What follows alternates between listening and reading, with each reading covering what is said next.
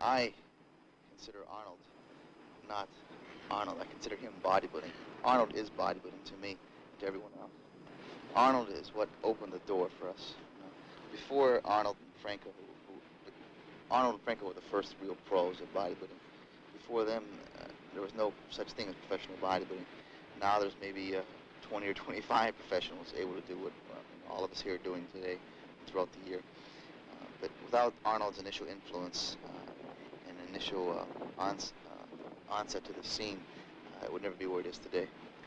But if we accept the idea that the sport has progressed in the last 5 years... Well, it certainly has. Well, how would you rate Arnold's chances if he was in shape the same as he was before and, say, competing tomorrow? He'd win.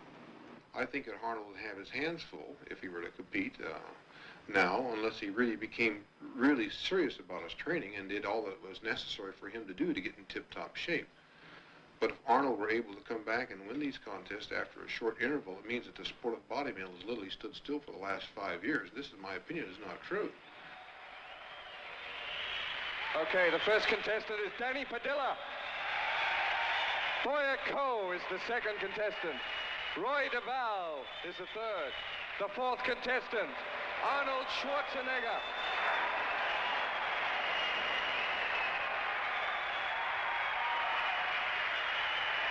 Roger Walker is number 5. Roger Walker from Australia.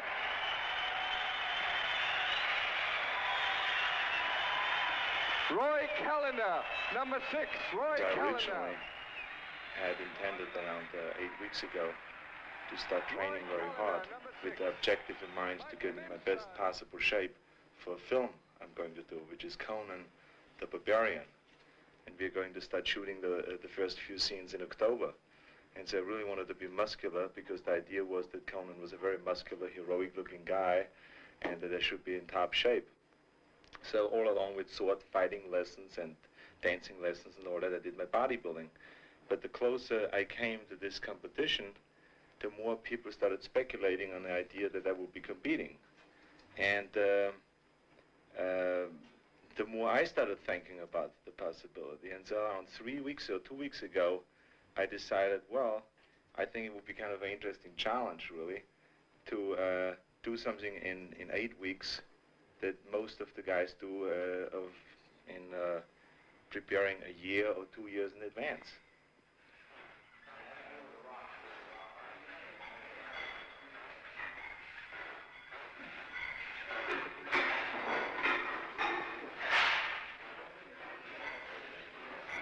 When I train, it really depends on what body part I train, what I think about. But it always has to be something that has involved in some form or the other with self-hypnosis. I really psych myself up for it, because otherwise it's impossible to squat with 400 or 500 pounds. I mean, it's really hard to do that, and it can be boring.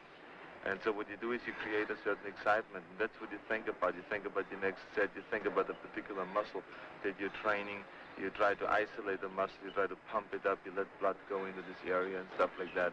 And your feedback then always is that the muscle is responding, and that means growth. Can you pull out the pen here? Pull the pen out somebody, kid. Okay, thank you.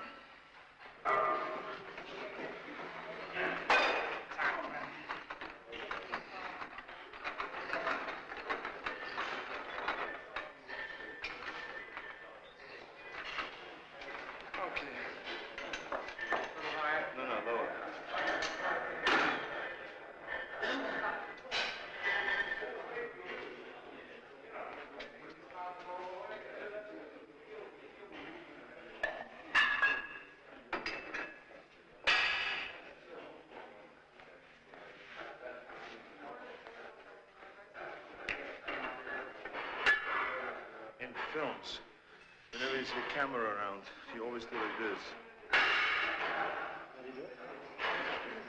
To make the trauma build up a little bit. To show there's over 100 pounds? That's right. It is a 10-pound blade, but you must make it sound like it was 1,000 pounds. So everybody thinks you're macho.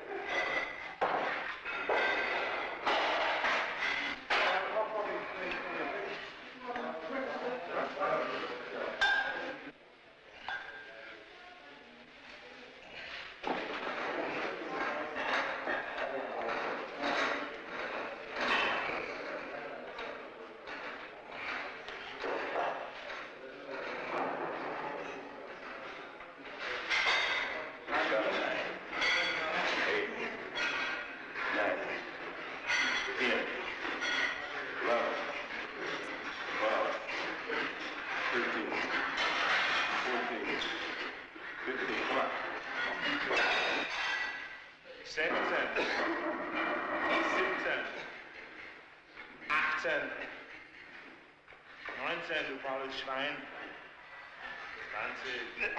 Concentration is one of the things that I've learned in bodybuilding more than anything. Focus in and concentrate on one thing, and not, no matter if there's a bomb exploding around you, you do not lose your concentration. You know, it's also a wonderful thing to be equipped with, you know.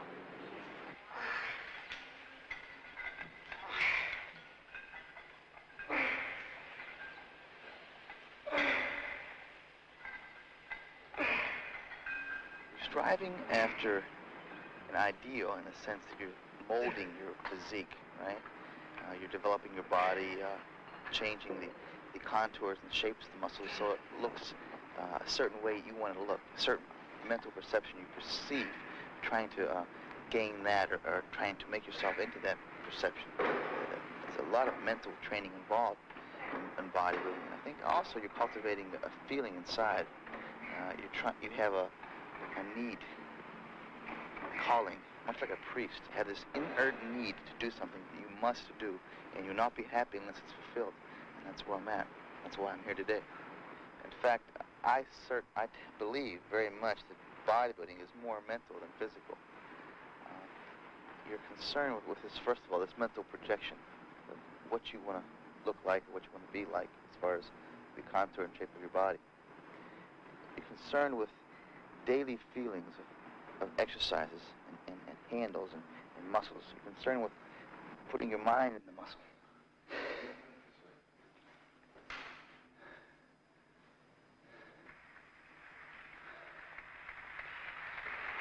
Remember also that every man in this competition is already a world champion. To be able to compete in the Mr. Olympia, the first requisite is that you must have won a Mr. Universe title or a world championship.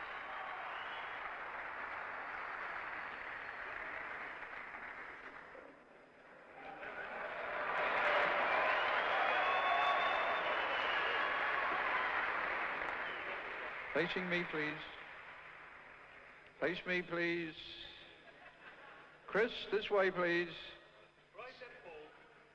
Tricep pose, please.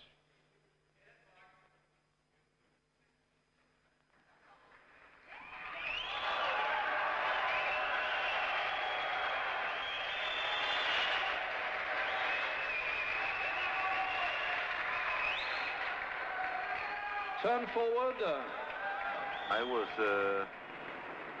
worried from the time I stepped on a stage for the first round. It's amazing how insecure you get after not being on stage for 5 years.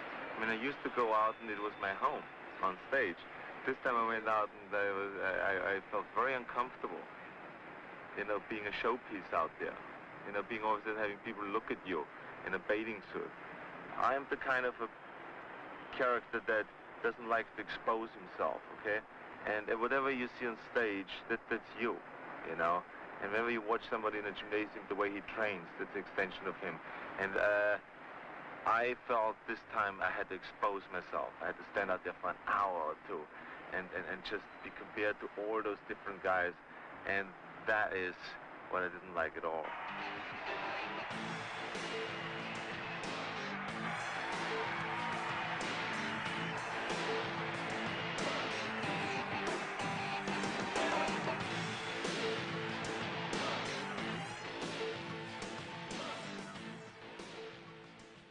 The important thing is that you always challenge yourself, you know, and I'm a strong believer in the philosophy of staying hungry, you know, and really always being hungry for more and being hungry for bigger and better things, you know, and whenever I have achieved the goal, then immediately after that, I ask myself, what other challenge can I put up to try to achieve, you know, and that's what staying hungry basically means.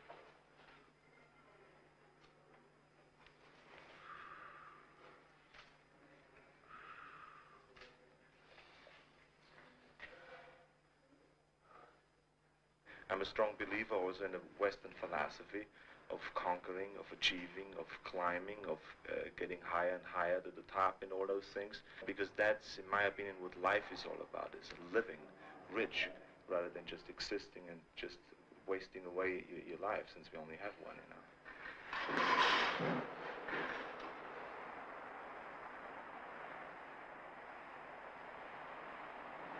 I consider bodybuilding philosophical, very much so. I question my existence. Why do I exist? Where am I going? I always had this craving for more. I compare this to Jonathan Livingston Seagull. This seagull wanted to do something different than the normal everyday thing which he was supposed to do, and they urged him to do. He wanted to expand and to wonder and to do something unique and artistic, and not only in the sense for expanding his artistic ability, but for this, in the sense of expanding his awareness. To me, it's the same type of thing I associate with my bodybuilding. So naturally, the dedication I have for the sport is very intense. I'll give anything. I'll give total commitment to do it, because I must do it to the best or better than I can possibly do it to my ability. And that's what it's all about tomorrow night on stage. All year long I've been doing this, and now, the final day, here's here to show what I've done.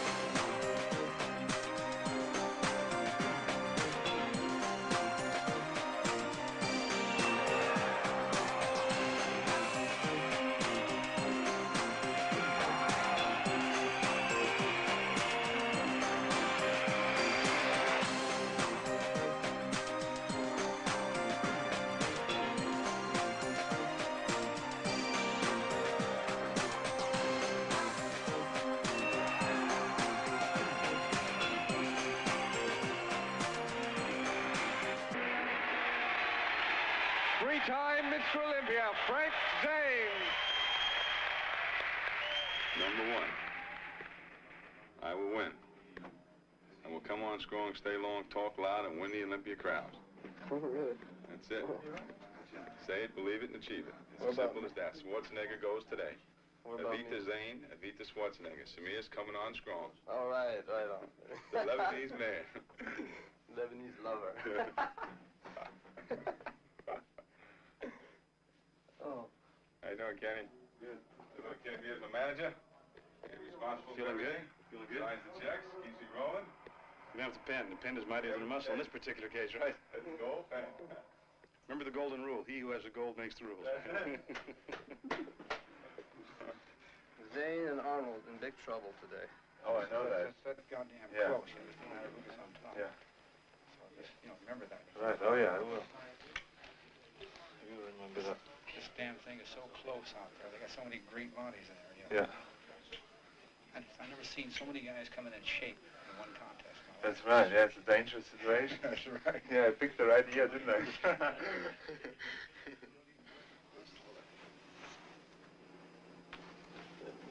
Today. Yep. Oh, check that light. Check it out, Tommy.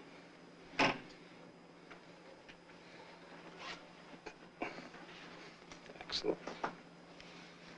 A little bit too light, maybe. Nah. You look great. She's never been that ripped.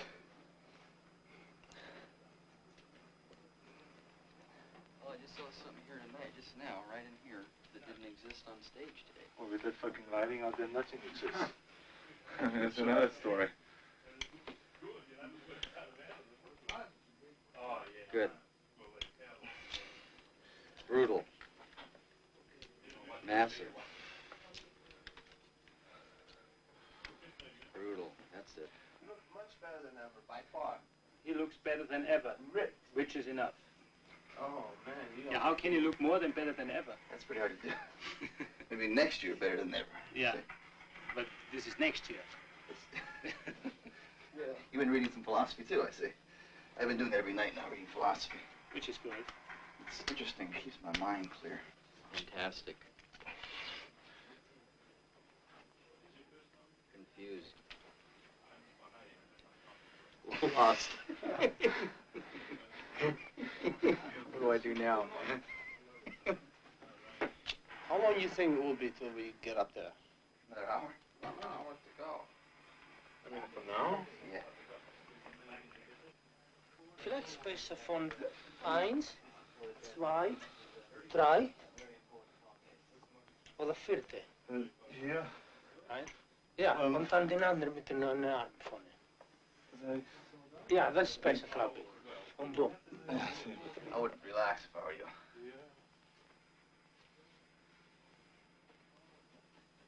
Can anybody find out how much more time it is? We have exactly 20 minutes, okay? To go out there? Yeah. Good. You can actually create a vision of what your body will look like. And then you mold your body closer and closer to that vision. And actually, you will turn this vision into reality.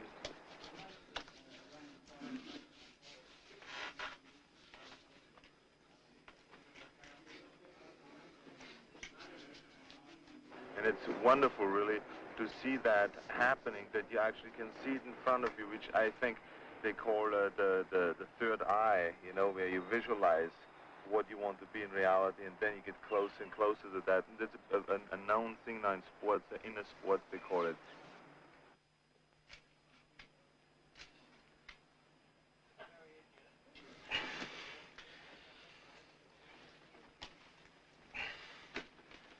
Mr. Como, how are you there, sir? Good face. No, it's wrong. Perfect. Also, I think just the experience of being much stronger than everybody else. I think that's an unbelievable experience. You feel richer. You feel that sooner or later that you can do anything.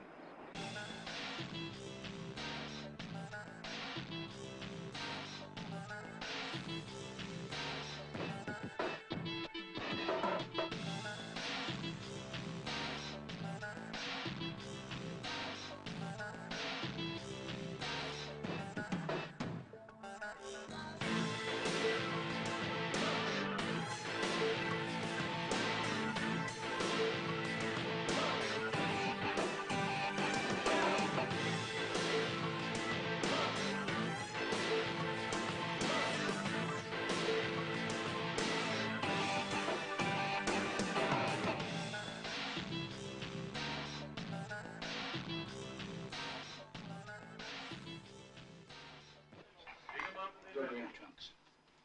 Oh. And where it is. It's pretty. Is this yours? Yeah.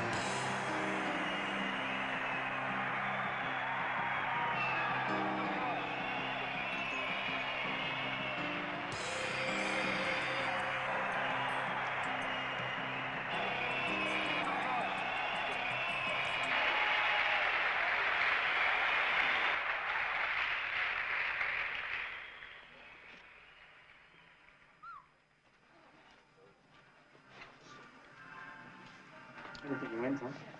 I don't know. I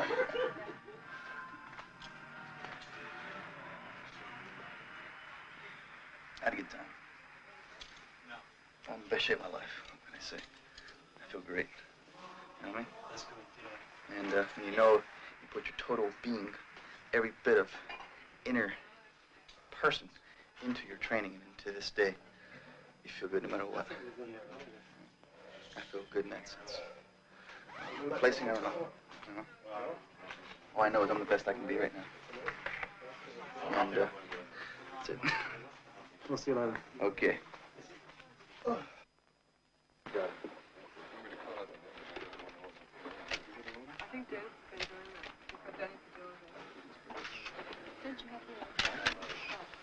I think the neck doesn't have to be little. No. You want the neck to look skinny.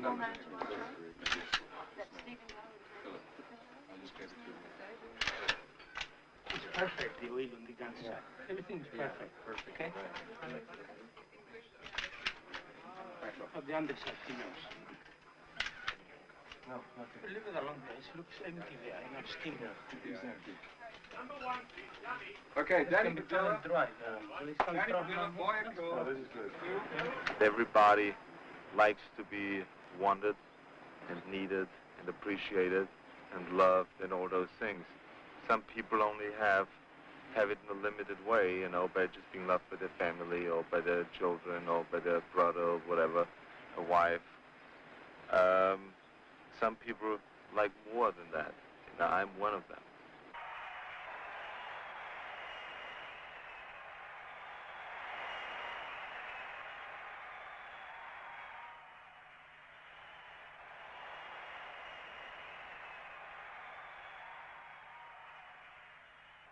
To me, it's always a great pleasure performing in front of a great audience. It really turns me on, and it's a real enjoyable thing, you know, when you see people enjoying what you do. Okay, Arnold.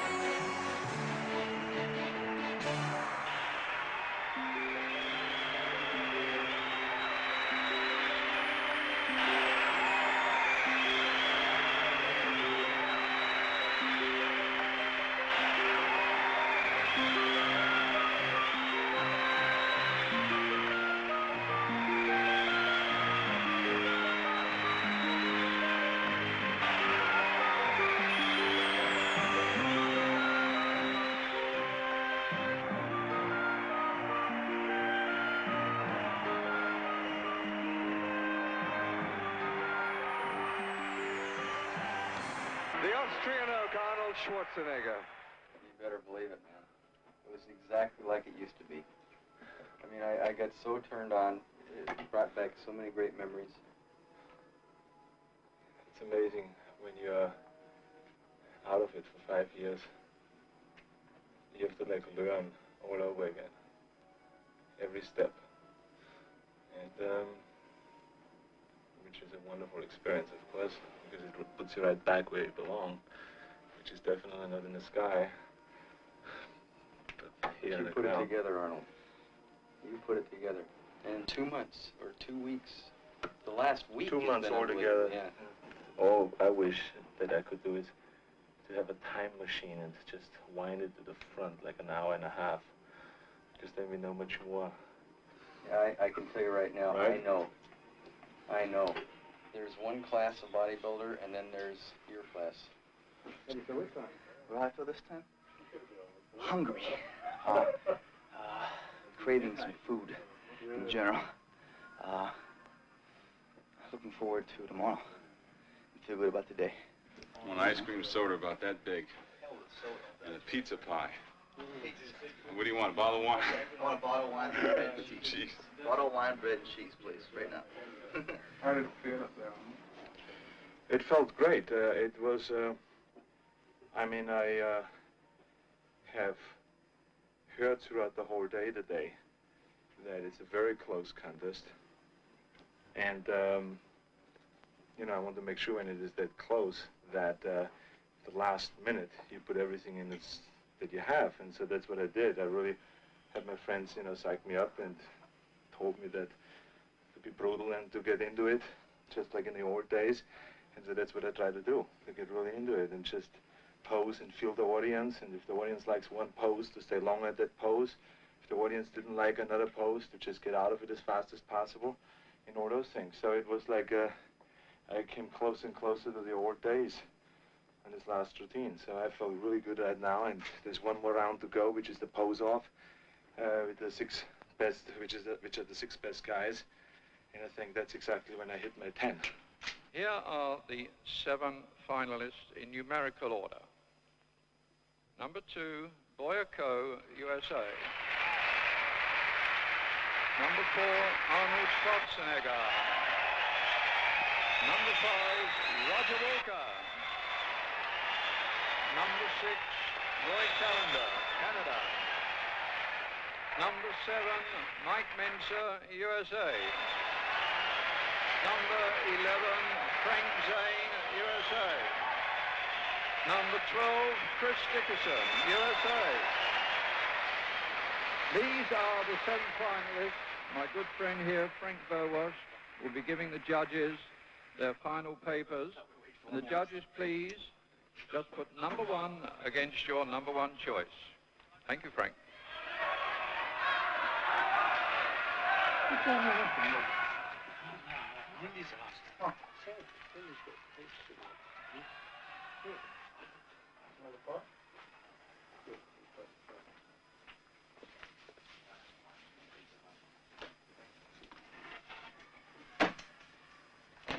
Two days of eating, you gotta train for universe.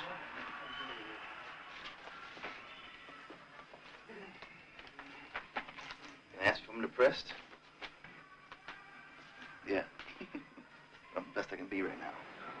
Most people are too close to what they're doing that they can't see themselves anymore, you know. But I always step back and just laugh at myself, because it's really, you can't take it seriously, the whole thing, you know. You can't. I mean, it's just something that I believe we have to do certain things in order to keep us going and motivated and pick little goals and go after them and stuff like that.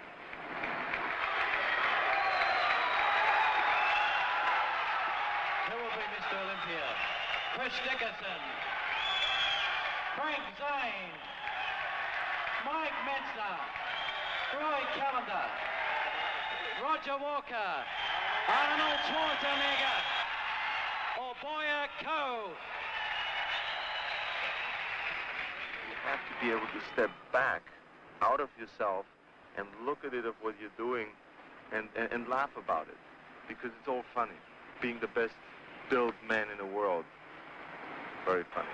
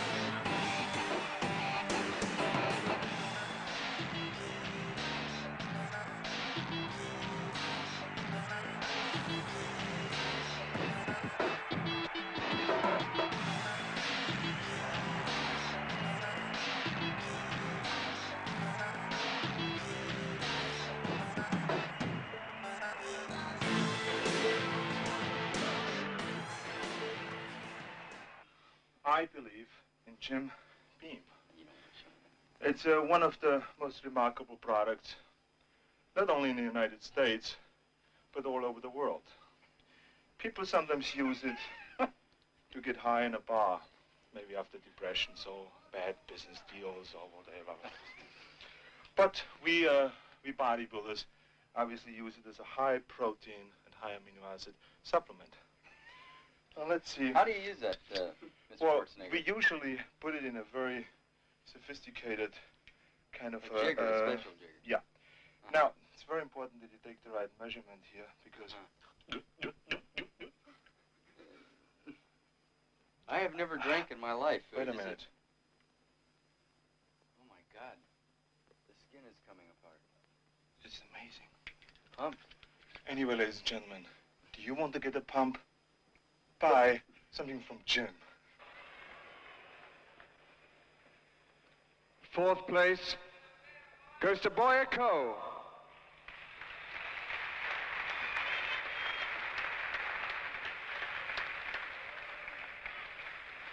Third place goes to Frank Zane.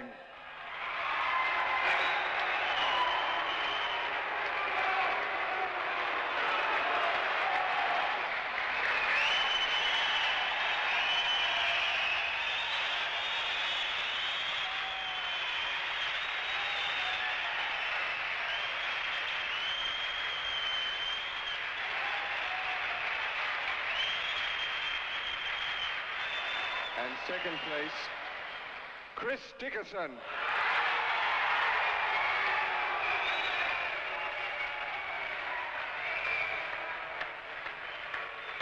First prize, Mr. Olympia 1980, Arnold Schwarzenegger. He has that ability to make you love him and like him and want to vote for him. Arnold has that quality of convincing you that he gives you a good feeling. When you watch Arnold, you go, wow, he's got it together. He feels good. He's in love with life. I want to be like that, too. When Arnold walks on the stage, he just puts his arms up over his head, flexes. People go crazy. They love him.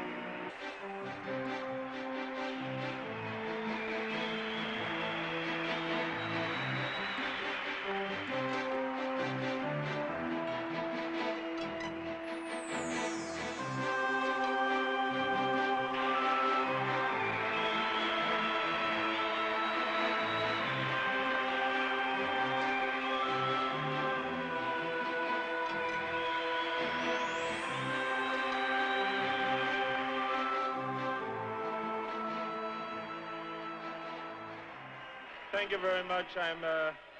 I'm extremely excited about winning the 7th time the Mr. Olympia competition. And I have to be very honest that this was the highest level of competition I've ever faced in any competition in my life. And I was not aware of that, it's going to be...